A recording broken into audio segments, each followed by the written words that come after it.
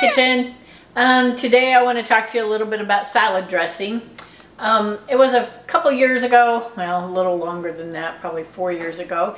And I mentioned to someone that I try to eat as healthy as I can. And they asked me, do I make my own salad dressings? And I'm like, no, but I buy the really healthy ones. And they're like, well, look, read the bottle and see what's in it. So I did, which I'm surprised I didn't anyway, but I was buying a brand that I just trusted and thought was healthy. But you know, most of them contain canola oil, which is really not good for us at all.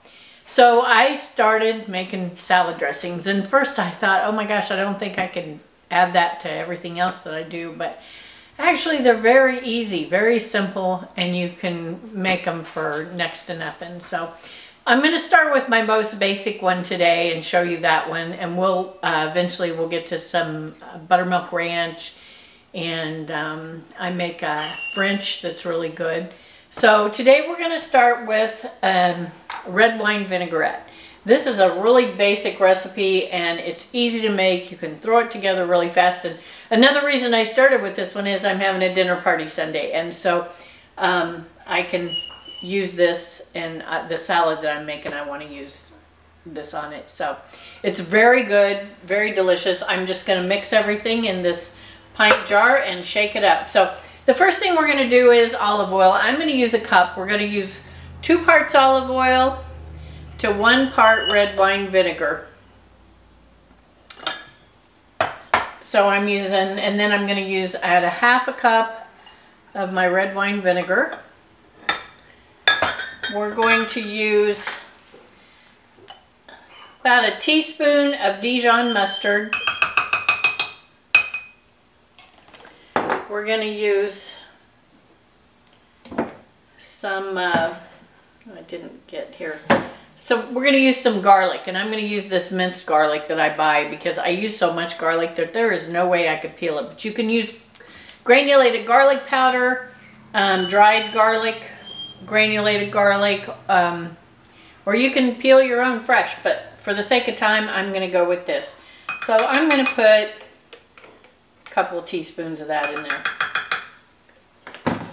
I'm going to put about, a 1/4 teaspoon of salt, a 1/4 teaspoon of pepper.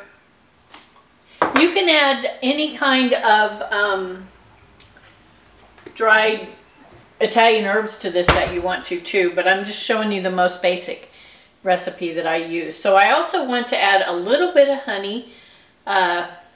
It cuts that vinegar twang just a little bit, so I'm going to add about a tablespoon of honey to this.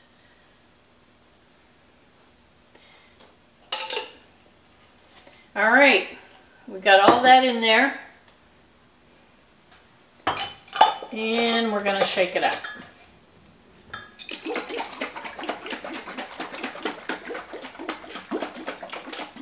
And that's it. That's all it takes to make the simplest salad dressing. You can keep this in the fridge. Actually, this is pretty shelf stable too, so you can set it out for a while.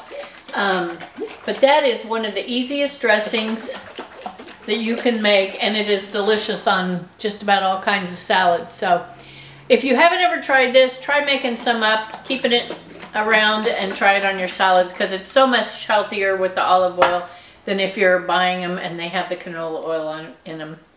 So anyway, if this was helpful to you, if you liked it, please like, subscribe, and share my video. I appreciate it, and we'll come back and we'll do some more salad dressings because they're so simple, and the buttermilk ranch is absolutely to die for. So thanks for joining me.